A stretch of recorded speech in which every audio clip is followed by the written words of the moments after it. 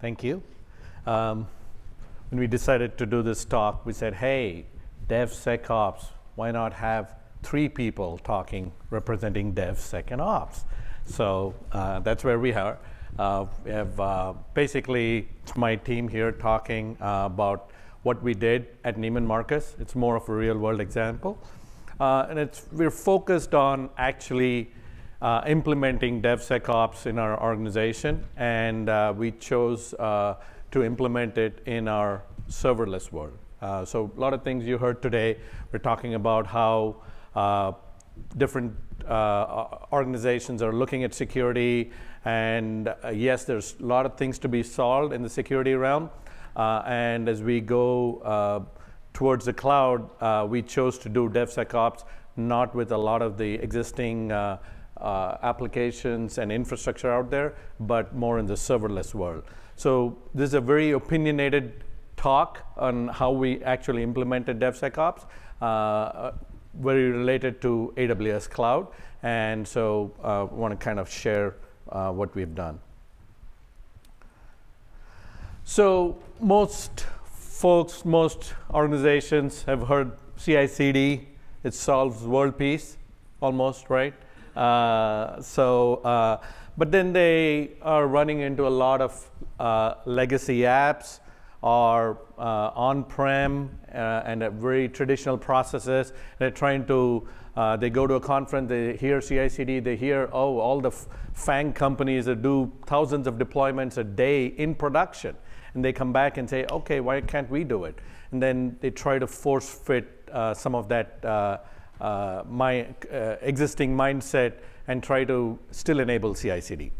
Then, as you see from that graph, you hear all this hype, and then you hit the disillusionment phase, where we said, hey, we implemented microservices. We implemented containers. Why can't we do CI/CD? Or when we do CI/CD, we violate this principle, or we have a security hole, right?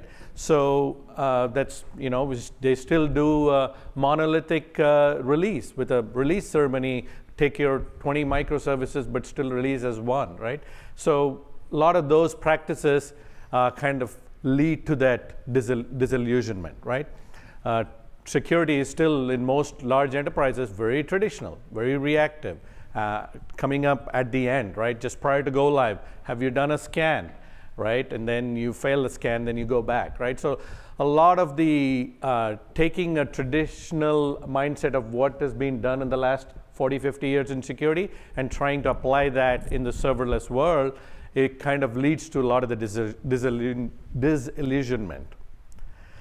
So what we've done is primarily for DevSecOps to be successful in our organization at least, and we think in most enterprises, the 3 most important things are organization and culture, right? It's very important. People still play a vital part in any implementation of DevSecOps, because as a lot of speakers before mentioned, it's not just the tools and the technology, they help you, but it's still people, right? So how do you organize those set of people in the right set, in the right mechanism, so that we enable that agility that we need, right?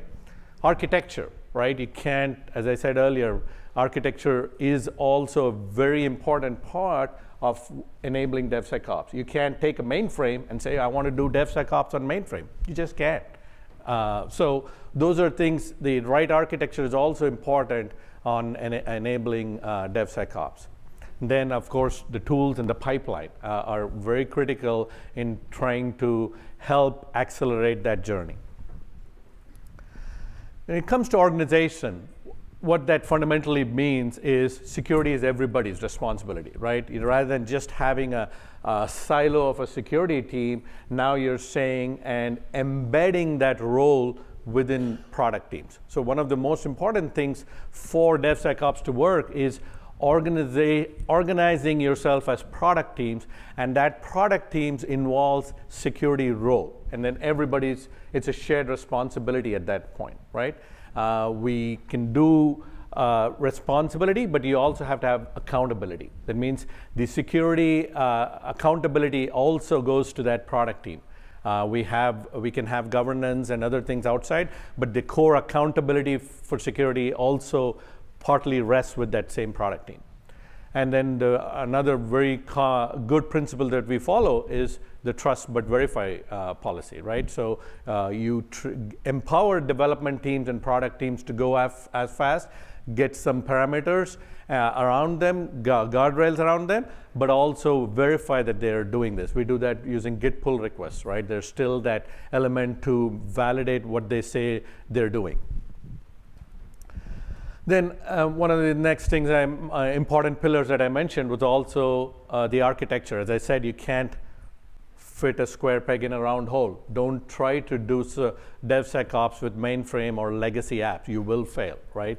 Again, as I said, it's opinionated, so please bear with that. But it is what we've learned the hard way is you can do a lot of the DevSecOps only with modern technologies in the cloud, and it's very difficult to try to do that with legacy apps or legacy processes, right? Serverless, I don't know how much of you have started developing, but it's a total paradigm shift, right? There are a lot of teams earlier talking about how cloud takes away the basic infrastructure responsibility, right? With serverless, you're even taking more away, right? You're actually just deploying code. So a lot of that security responsibility now falls, it all is driven towards the app, and that's what we call shift left. In this case means everything is app security becomes your if not more important than any system security, right? Because your cloud provider taking care of everything else below in a serverless world, right? And why we chose serverless from an architecture perspective is to implement DevSecOps is inherently serverless is decomposed into a smallest unit possible, and that automatically restricts your blast radius. Unlike in a monolithic app, you have a gigantic app with a single deployment, right? And the reason you have security issues or you have build failures, or you can't implement DevSecOps is because a small change impacts something else or breaks some other thing. Inherently, serverless decomposes the app into multiple microservices, so that automatically restricts the blast radius. There's always going to be issues, right? But you want to restrict your blast radius so that it doesn't take out the entire app. Mistakes do happen, but how do you put guardrails around those mistakes is serverless greatly enables that. Pipeline and tools. So as I said earlier, the third pillar for DevSecOps is your pipeline and tools. And now your CISO's best friend is your pipeline, because pipeline is one way for DevSecOps teams to help ensure the organization's policy is actually being implemented, right? And that gives you the consistency across the enterprise as different product teams are doing it. How do you enable and empower product teams to go as fast as they can, but at the same time putting some guardrails and best practices and policies that's using the pipeline, and that should be your single source of truth on how things are actually set up and working. So to get into more details on how the architecture and how things are actually working, I turn it over to Clay Danford, who'll be talking a little bit more on that. Great. Thank you so much, Hemanth. So I did make the comment before coming up here, we don't have nearly enough memes in our presentation, so I apologize for that. But hopefully we can still keep it interesting. So I had to call out just this one slide. It's already been talked about before, shifting left. And this is a very traditional workflow, local development testing all the way through to build artifacts, deployments. And then usually at the end, you have a very traditional security pen testing kind of mechanism. Well, with shifting left and with serverless deployments, we're really working more with our developers to have a much more security focus start from the very left on local development and testing. And I actually put a lot of emphasis on the testing component. So good unit tests, local tests before even getting it into the environment certainly is going to help with a lot of finding vulnerabilities or making sure that event payloads are correct and you can't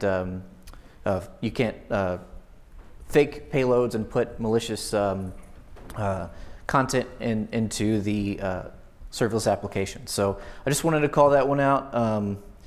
But serverless specific security, as Hemanth mentioned, is yet another abstraction on top of what we're used to through cloud. And traditionally over time, we've moved from bare metal to virtual machines, then to containers, and now serverless, which is a lot of functions, static web pages, DynamoDB for database.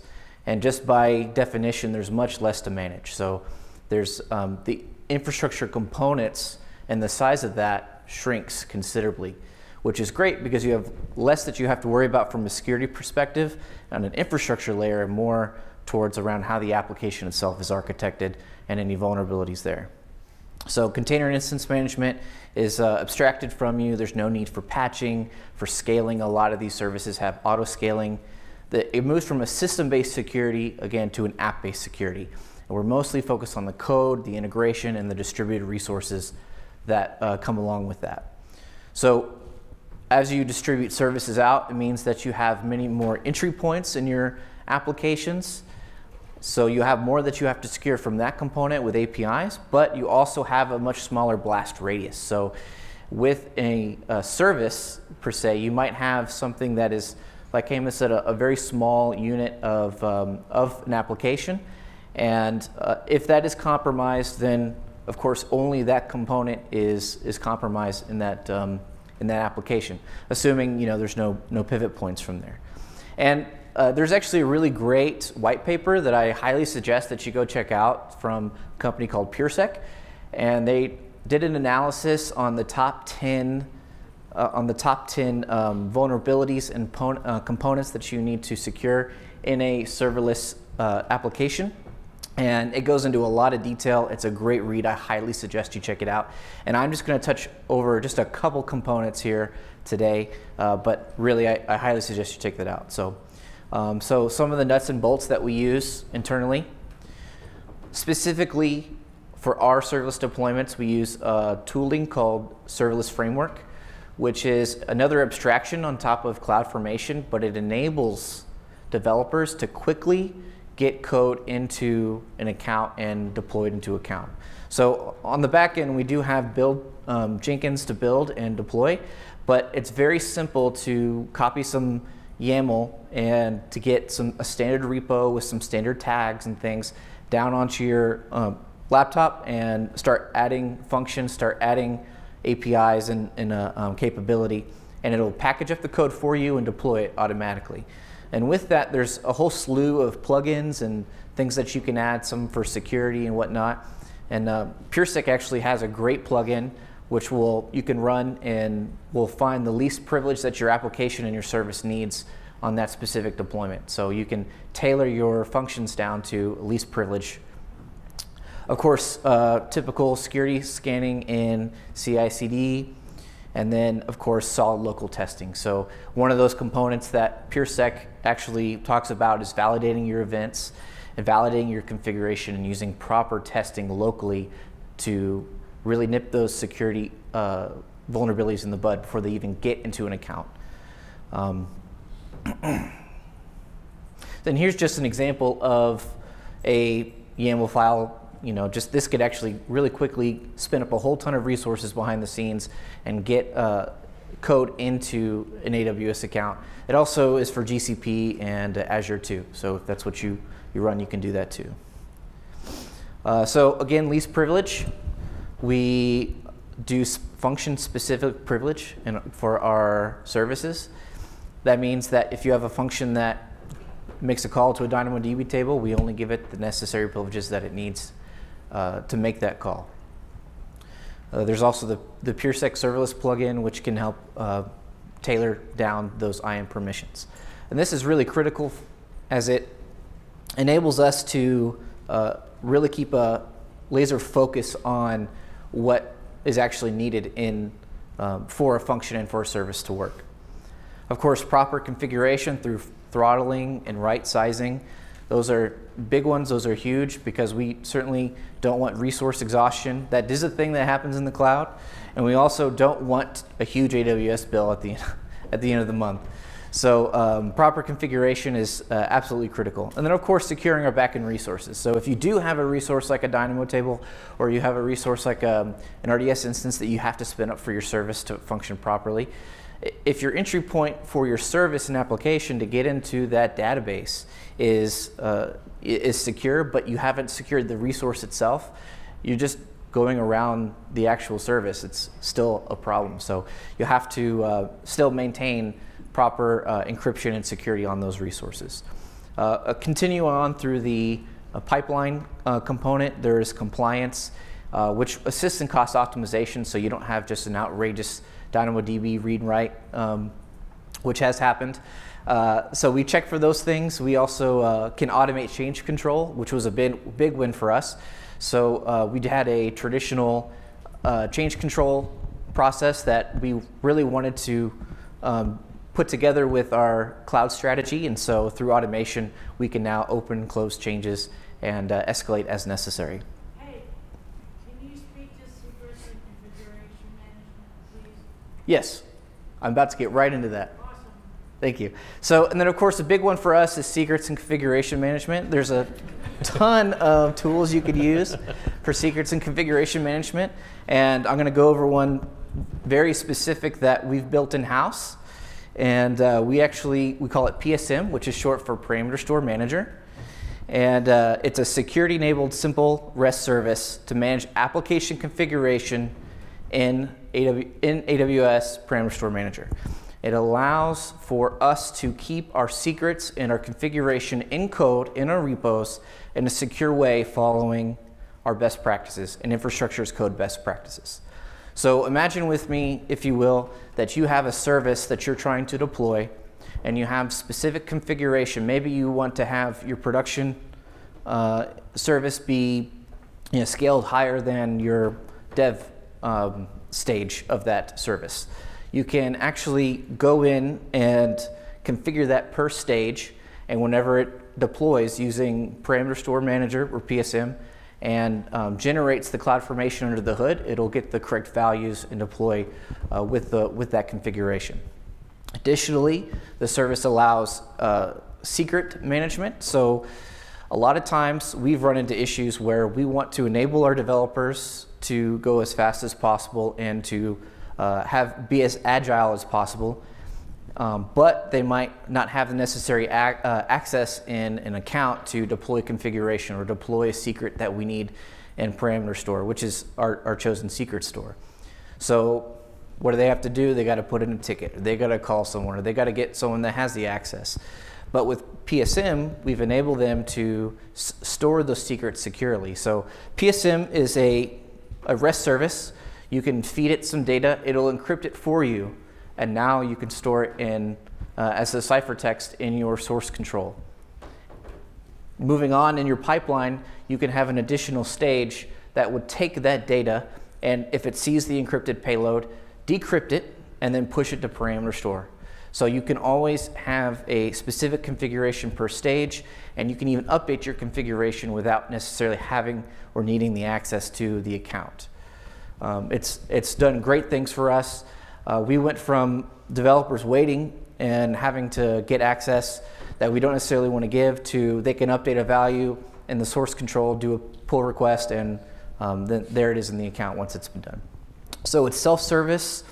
There's no elevated access, no more waiting, and of course it's stored in source control. Here's an example. So imagine that you're calling an API and you use your curl with post, and then it gives you a ciphertext back. Then in the next step in your pipeline, you can feed it some JSON data, and it'll crawl that. And even if it's got the ciphertext, has access to decrypt and push that to Parameter Store. One of the cool things I really am proud of is actually tagging. So there's a metadata section that would allow you to update a tag if you have to quickly do that. And then to call it, can you see the cursor? There it is. So to call it, you have in the serverless framework, it's a YAML file. You can actually call the value from Parameter Store, and it pass that in even if it's a secret. So as you can see there, secret, and at the end it says decrypt equals true. And just recently, this week, we open sourced it and pushed it out on GitHub. So feel free to take a look at that, clone it, do a pull request, open an issue. Please be kind.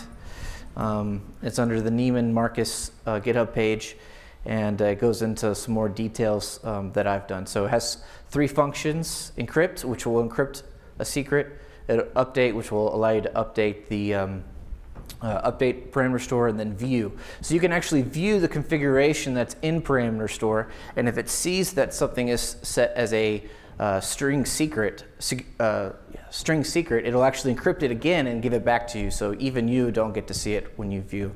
And then of course there's this, I highly suggest on this service you put your own set of security on top of that, whether it be through limiting to IP address, needing additional API keys, or do maybe private endpoint. Highly suggest that you do that, and it's been a big win for us. So let me get back here. Big picture for PSM, serverless enables agility and enables our developers to go fast, enables them to get code into an account as fast as possible. And how can we enable that agility and enable security? I believe that it's a series of open source but also custom tools and components that can be placed together within your workflow that's going to enable both of those things. So PSM is just one component for secrets management, but maybe it's something else for you. Maybe it's not PSM. Maybe there's additional problems and pain points that can be solved that can enable that security and also that agility.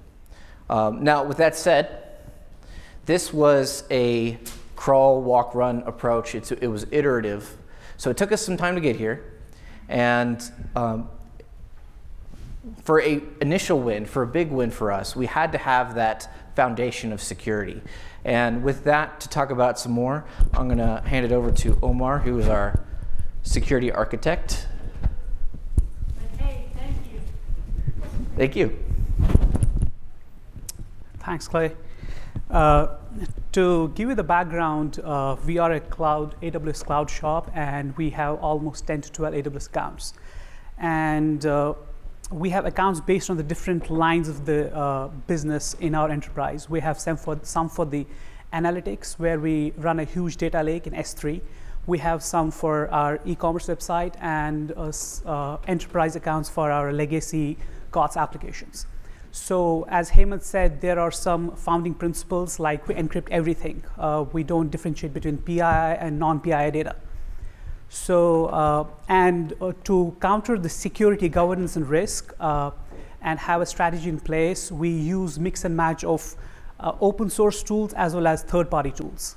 So the first one here on the diagram is CloudSploit. It's basically a security governance monitoring tool that actually monitors the infrastructure of AWS. And if any developer spins up an S3 bucket, which does not have server-side encryption enabled, or spins up an EC2 machine, which does not have encryption at the EBS, we get real-time compliance for these kind of vulnerabilities and risks. And it also has got a lot of security best practices, which helps us to maintain the founding principles of the security, the best practice that we have at Neiman Marcus, to comply with that. And it has got really cool tools as well. For example, as a part of our manual code review, we scan the CloudFormation templates for any kind of vulnerabilities. If some developer is opening up the EC2 machine, the security groups to the world, we can actually figure it out that this is a vulnerability that needs to be fixed. Having said that, like we use CloudSploit, which is a third-party tool, we also heavily focus on open source tools. So for the real-time compliance, for the security and tagging, and particularly the cost control, we use an open source tool called Cloud Custodian. It's an open source tool by Capital One. It basically helps us in the real-time compliance of the resource spun up in cloud. As I said, cloud is elastic. You have resources being spun up like anything by the developers, by the platform engineering teams. So to have a real strategy in place for the cost optimization, you need to start from day one.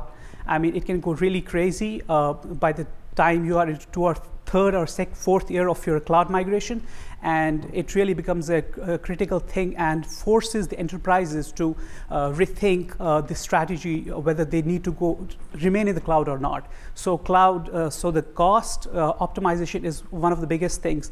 At Neiman Marcus, we use this tool, which is basically nothing but Lambda rules, where you can dry run these policies and see what they can do. We turn off the resources. For example, as I said, we have 12 accounts. Out of them, 4 or 5 are dev accounts where developers use them for the POCs, for the quick wins. So they keep these resources, say they spin up a M5X large machine, which costs you thousands of dollars. So we don't need them to be up and running on the weekends. So you can actually shut down these orphan resources and these unused resources. And also it helps with the tagging. For example, if the platform engineering team spins up these infrastructure and does not tag them, right? So you can have the real-time tagging applied to all the resources. And I mean, feel free to go to the GitHub page and check out the rules, the Lambda rules that you can customize as per your use cases in the company. Now, all these tools, as I explained, the open source and the third party is more of a reactive control setup. I can relate it to the diagram by the little guy in the keynote where he showed devs, the DevSecOps engineers clearing the clutter by the devs. So this is more of a reactive control, and it's more of, in a traditional security, we can say it is the slap on the wrist and pat on the back. So you chase devs, you chase platform engineering teams to fix the encryption, to fix the security groups open to the world. Now, how do you tackle this? Because as I said, cloud, it keeps growing. We started with 2 accounts. We have 12 accounts now. We have thousands of resources. So auto remediation is the next big thing in cloud. I mean, for this at Neiman Marcus, this has been a big win for us, because we had been chasing quite some time developers and the infrastructure guys when they spin up these resources and asking them to fix these things. But with auto remediation, where at Neiman Marcus we are using 2 services, AWS native services. One is AWS config, that basically gives you the compliance of the configurations of AWS, and also the SSM, AWS Systems Manager. It helps you to automate the operational task of AWS. So if a developer, even if he's not following pipeline, he's doing it as a part of his POC, does not put encryption on S3 bucket, the AWS config runs the compliance check of that configuration, and then SSM automation kicks in and puts the server-side encryption on the S3 bucket. So you don't need a lot of security guys chasing up, and actually helps you a lot in the longer run. And it can also, there are very few services that are being supported right now, particularly from the S3 and EC2 instances. You can actually put bucket versioning and also bucket logging. So from the PII, PCI perspective, you are kind of covered for all these risks. So everyone talked about here about the threat intelligence platform that we have. At Neiman Marcus, we are utilizing Guard Duty. It's basically an AI ML setup where you can leverage the machine learning capability of this tool. So it has got some detection patterns for the Bitcoin mining, for the cryptocurrency, if someone is trying to compromise your EC2 instance. And you can actually, it basically looks up the network key logs, like DNS logs, VPC flow logs, and then identifies if there's any kind of anomaly from your usual pattern. For example, I logged into our account right now at AWS, and I got an alert to the SecOps Slack channel that I have logged in from this location, which is unusual. So it helps us to kind of tackle such kind of risk. And we can actually filter out, like we say, the noise, the false positives, with identifying this risk as high, medium, and low, and then you can send them to your usual channels for like SIEM and Slack monitoring channels. Now, how do you tie this, all these things? I mean, you have a lot of tools. I mean, you have a lot of third-party tools, open source tools. You do a lot of customization in these tools. How do you take all these tools and then have a single pane of glass? Because, like I said, there are 12 accounts. You cannot go into each account and look for the security vulnerabilities. You need to have some kind of a foundation for your incident response, wherein you send these logs of all these security tools to a Lambda engine where you can do some remediation, or you can actually filter out these false positives and send them to, say, SIEM or your Slack channels. So this helps us to set a foundation for the incident response for the forensics. If anything goes bad, then actually we can have a single pane of glass to see what are the threats or adversaries, internal, external. So I would like Hemanth to take the last 2 slides to kind of conclude this and make sense of how we tie both things together. Thank you, Omar. So as I said, those 3 pillars I mentioned, architecture, your organization, and the tools, all 3, like a classic football analogy, right? Offense, defense, and special teams are equally responsible. You can't just do one thing and say, I'm doing DevSecOps, it won't work. All 3 have to be working in cohesion to make it work. And then remember, again, it's not a sprint. Do this iteratively. You don't have to solve everything day 1 and be perfect. You move different product teams maybe at different levels of maturity.